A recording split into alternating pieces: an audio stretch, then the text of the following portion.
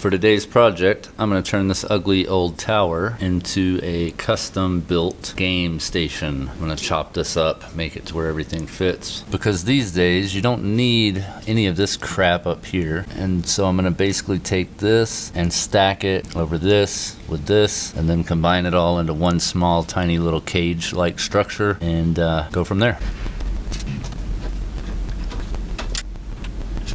Because I already know there's going to be a ton of butt hurts about, oh, on the carpet, what about the statics?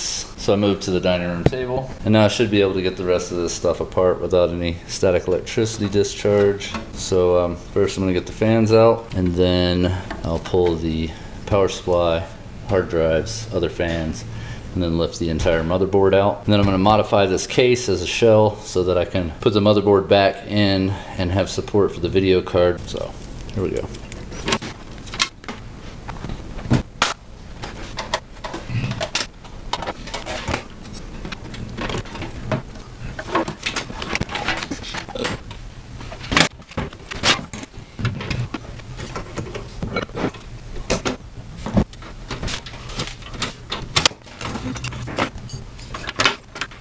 Now, it's always a good idea for small wires like this to take a picture with your phone up close before you disconnect anything. That way you know exactly how to put it back together.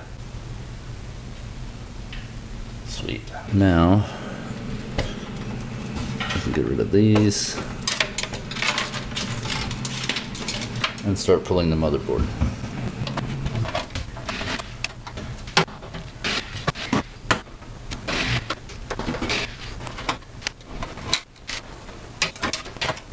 So now I'm going to pull the I/O shield and take this to the back and get to cutting. Okay, so I've modified the case to better accommodate the hardware the way I wanted to.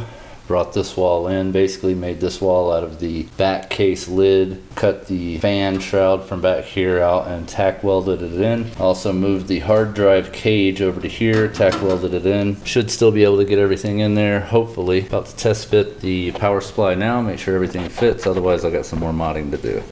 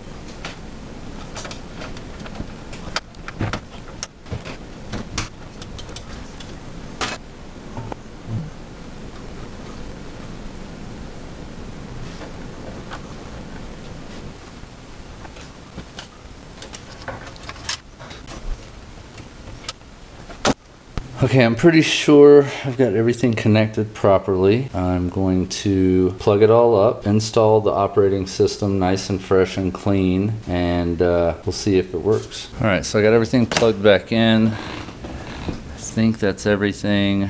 I'm going to boot it up and see what happens.